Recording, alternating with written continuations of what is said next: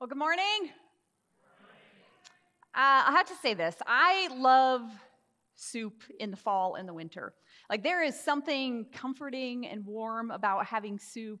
And I love potato corn chowder and bean chili and asparagus soup and tomato soup. I love trying new soups. And to be quite honest with you, I love soup so much that I even eat soup in the winter. In the summer, I made a couple different soups last week. I made a white bean sweet potato soup with ginger and garlic and a little bit of cayenne pepper, and it was delightful. And as it is with recipes, I didn't have all of the ingredients. So I had to tweak the recipe just a little bit. But most of the time, the author of the recipe, they've tested and they've tweaked and they know just the right amounts and they know just the right ingredients to make the best flavor. God is the author of life and has created us, and when we recognize that God has created us with just the right ingredients and we live into that, we find joy.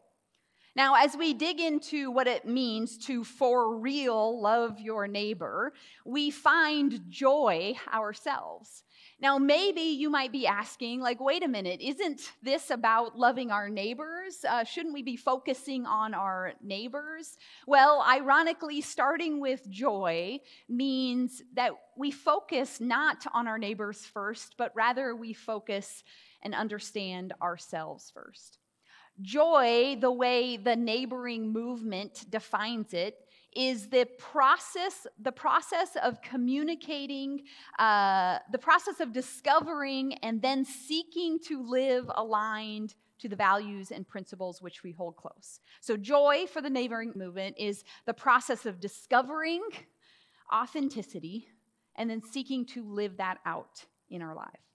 Now, one helpful way to understand the kind of joyful living that God wants for us is to consider the moments when we are not experiencing joy. Now, in our scripture passage that we're going to dig into today, the main character seems to find himself in one of those moments. Now, maybe when you think of joy, you immediately think of the character from the movie Inside Out, and now Inside Out 2. And if you don't know, these movies are about the emotions in a young girl's mind. Those are the characters in the movie. And there's joy, and there's sadness, and there's anger, and there's fear and disgust. And then as Riley, the girl, as she moves into adolescence, then she has added emotions to her brain. So just for fun, guess the emotion. Who said this in the movie?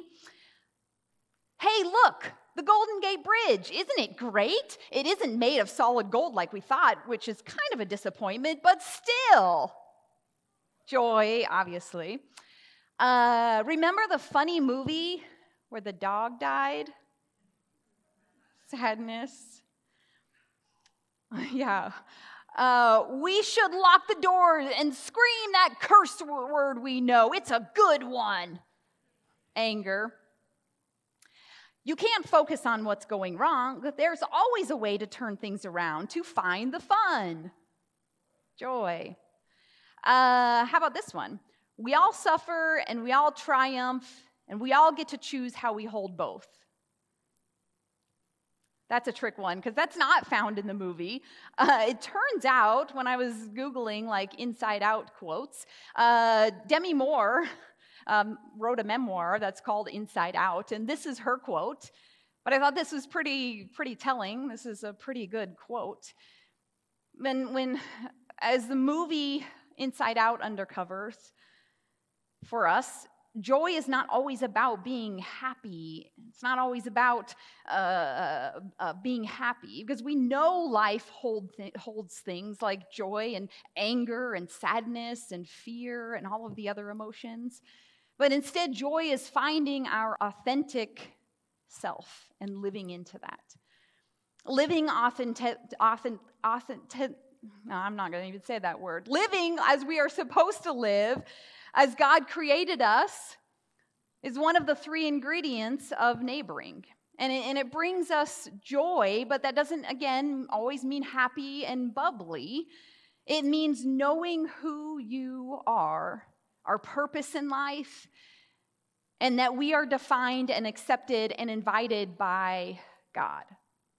Now, our scripture today comes from Acts chapter 8. It's the story about Philip and the eunuch. Now, a eunuch is a castrated male, either from a birth defect or other. And many eunuchs were sold into their roles by their parents because their parents had really no other choice. And the wealthiest individuals in the ancient world often employed eunuchs. They employed them to guard their most prized possessions, and because they kind of assume that their circumstances, being a eunuch, would prevent them from holding any other loyalties. So the Old Testament has a lot to say about eunuchs because God's covenant with Israel was largely connected to spreading seed. Now, we find that the eunuch in chapter 8 has been on this spiritual journey, this kind of an extreme spiritual journey. And he has been on this pilgrimage to Jerusalem, where he went to the temple to worship, but it's well known that he couldn't go inside the temple because that was outlawed. And so he went to this temple, and the religious leaders, they reject the eunuch. But the eunuch goes away, and he still has this spiritual hunger that has not been fulfilled. Now, it's probably safe to assume that this eunuch has been defined by his identity as a eunuch throughout his entire life. I can relate to this in my own way, having my identity based on various situations and facts about me. I'm the youngest in my family, and so I had to, or at least I felt like I had to prove myself to my older siblings. I'm a woman pastor, and even though it became pretty clear to me that God was calling me to this, sometimes I have to prove that I even have the authority to speak in a church. Then I also define myself by my mistakes. Mistakes I've made as a parent, mistakes I've made as a friend, big mistakes that I've made as a wife. And I think about all of these things, like, could I possibly be defined just by all of these things? But when I live my life, not trying to live into any expectations or molds that the world might have for me, but only living in the reality, knowing that God loves me, that God believes in me, that God's rooting for me, that God is a God of forgiveness and God of grace, then I discover my genuine self, the self that God created me to be. But that took some years to realize, and I often need to be reminded of it. Now, maybe you need to be reminded of it too, because I'm guessing that you have a whole list of things that you define yourself to. We kind of call it that I'm just a girl, I'm just a man, I'm just a teenager, I'm just the youngest, I'm just a worker, I'm just a whatever it is that you'll fill in the blank with. And our scripture passage today can help us discover or rediscover our worth. Our worth found in something greater than anything those things that we could define ourselves by. It's about someone who found joy through the living water that Jesus offers.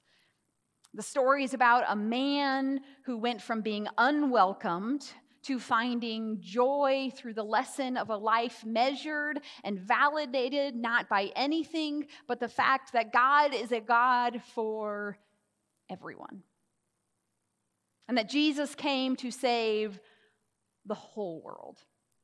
Our VBS final Bible point the last night was God is a friend for everyone. That's exactly, okay, let's try it. God is a friend for everyone. Okay, all right, good. That's exactly what this story teaches us.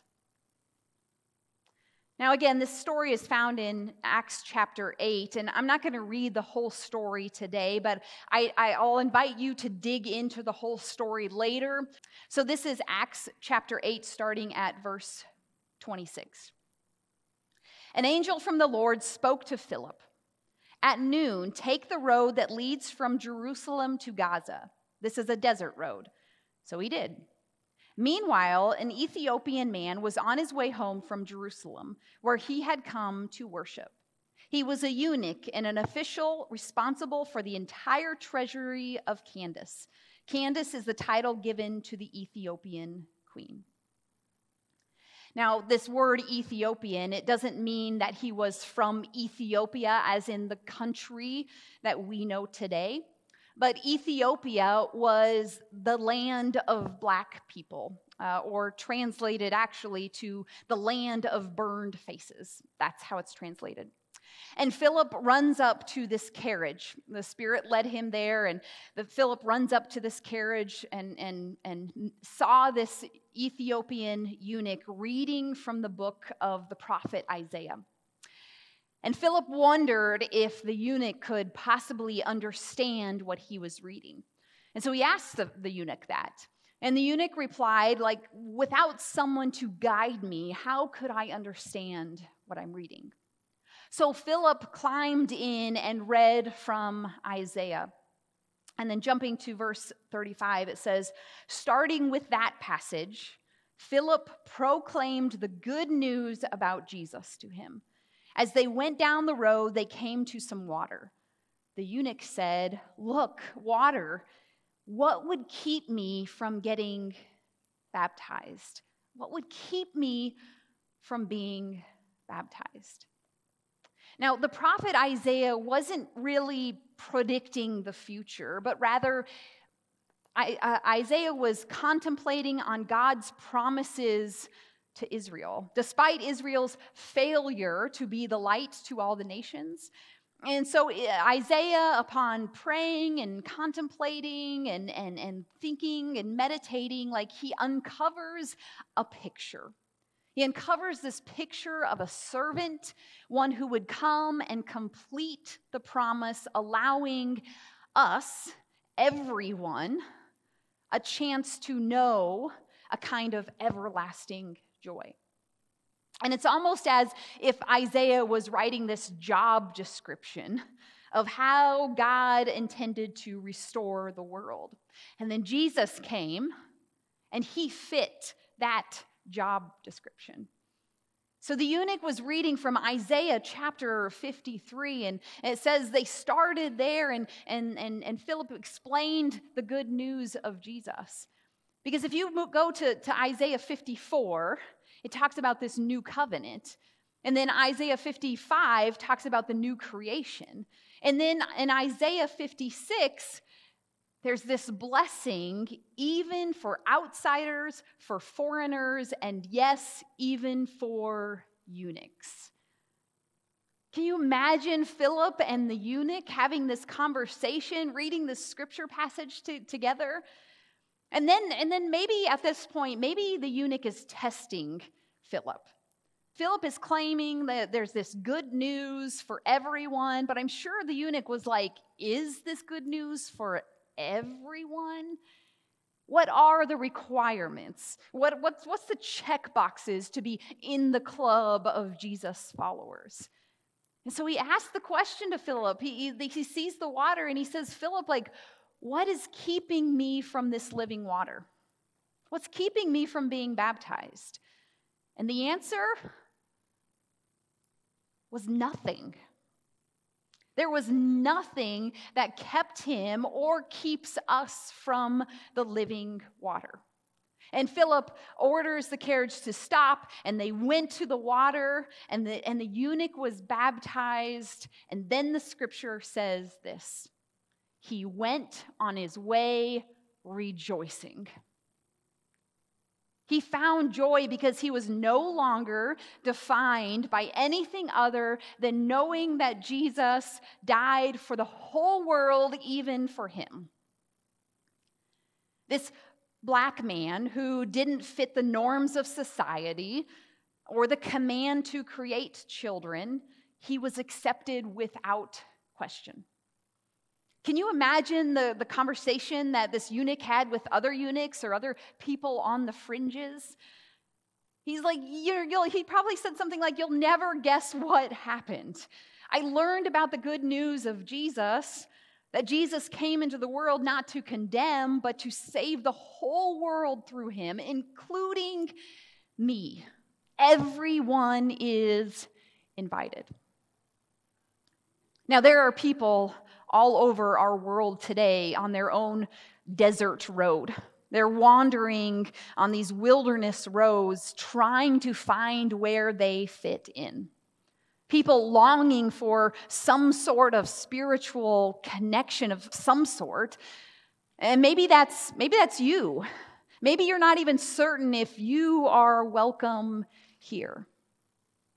Well, if you have ever wondered how the early church read the scriptures, if you ever wondered how the early church grew, this story is at the heart of what it looked like. This story is one of inclusion and boldness, and one that didn't let anything get in the way of a believer wanting to know more. This story shows that there is a place for you at the table, which is one of Horizon's values. It's one that the early church embodied. It's one that Jesus embodied. Now, if you're not a Christian or not a Christian anymore, and maybe part of the problem was the church excluding you or someone in your family, the church, we have done some pretty significant harm throughout history. Thousands of years we've done harm to certain groups of people, to women, to minorities, to divorced people, to those in the LGBTQ plus community, and I am sorry for that harm. That's not the message of Jesus. That is not the good news of Jesus. The world is loud. The world tells us who we should exclude and who we should include, but how do we make the message of Jesus louder? When you discover or rediscover the joy of living an authentic life, you can imagine Jesus standing right there, looking you in the eye, saying, "You are loved." Philip was a neighbor. He was a neighbor who was willing to help this eunuch see that he was beloved, that he was held by God. And because of that and the Spirit's work, the eunuch gained access to joy. And if later tradition is believed, this eunuch became the first evangelist in his own native country. A good neighbor indeed. And we think like, okay, who might we be able to help find joy? Now, last week I invited you to share some neighboring stories with me, maybe about how you are a good neighbor or how you've been helped by a neighbor. And I gathered a couple stories. If you have more stories, please share them with me. But I want to share one story with you today. This was an email I got from Kristen Van Meter, and about how her and her family are being neighborly. And she said that they have one neighbor who is battling throat cancer. and has had several surgeries and chemotherapy. And she said that when they're out of town for treatments or such, that her husband and son, they go over and they mow and they help with the garden to keep things going. She said that she gives them cards just to let them know that she's praying for them, and she's given them gifts like a blanket and candle and a marker board to help him communicate because of his throat cancer. They have another neighbor who they give toys and clothing and books to, like things that their own boys have outgrown, and they bless them with that kind of resource. And then they have another couple, one who lives across the street from them, and she said that they frequently help transport their son to and from school when their work schedules were just too hectic. Now, here's what's great about what the Van Meters are doing with their neighboring. Their neighbors are great examples of different families with diverse characteristics that make up our unique world. The neighbors that they are helping, one is an elderly couple. One is a couple with a child who has special needs. One is a gay couple. Like that's our neighborhoods. That's what our neighborhoods are made up of. Various persons and personalities and blended families and single people and all the other ways that we can define families. And everyone should have an opportunity to have a good neighbor and to ultimately experience joy. And then Kristen closed her email, and she summed up exactly what can happen when we accept God's love and know that we belong because of Jesus. Kristen said this. She said, showing the love of God is so important. I have such gratitude. I have such joy for what Jesus has done for me. I want to show love to others to express my love for him. That is how we can be good neighbors. The first ingredient in neighboring is finding that joy. Would you pray with me? Gracious and loving God, help us to discover joy through your invitation that all come to the living water. Help us to continue to seek you with the same passion that the Ethiopian eunuch had, a passion for wanting to dig into the scripture, a passage to wanting to know more, a passage to want to come to the living water.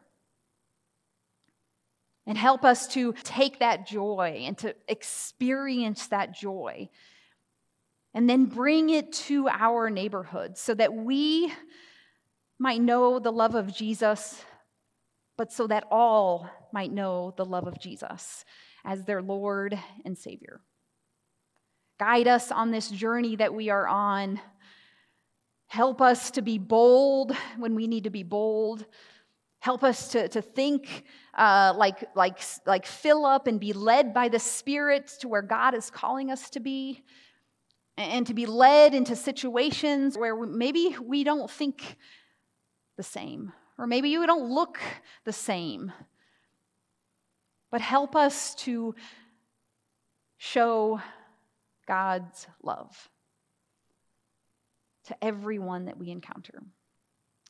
And we say all of this in Jesus' name. Amen.